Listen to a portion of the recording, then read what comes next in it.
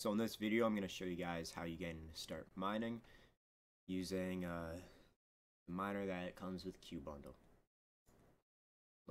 Just like plotting, go to Tools.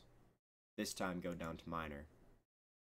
So this is the screen that'll show up, and you can select a predefined pool or find one of your own and enter the information here, and make sure you select the right port.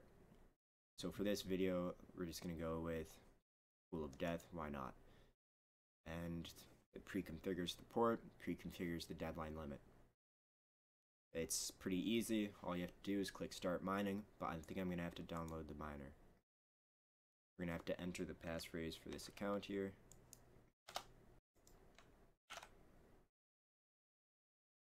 Once you enter the passphrase to your account, just click OK. If your miner's not installed yet, go ahead and install it.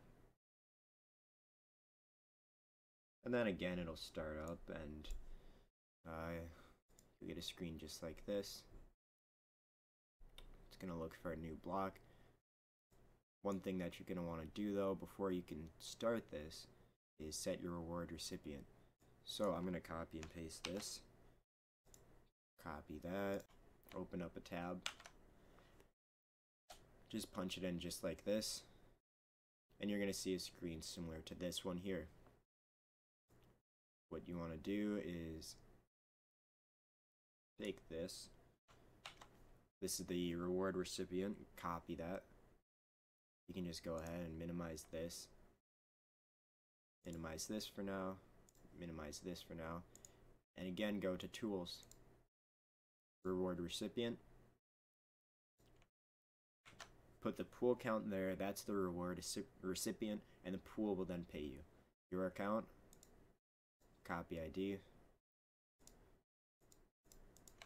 And paste it here.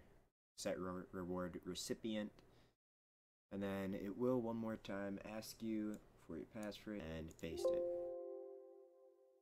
Now my reward assignment did not succeed because I need 1 burst in my account. You guys can get that from a pool, but if you have 1 burst in your account, then you can set your reward recipient. I know in future updates I've heard that they are going to eliminate the need for having 1 burst in your account, because eventually burst might be worth $1, and paying $1 to set your reward recipient is just kinda, wonky. But that's it for the video, guys.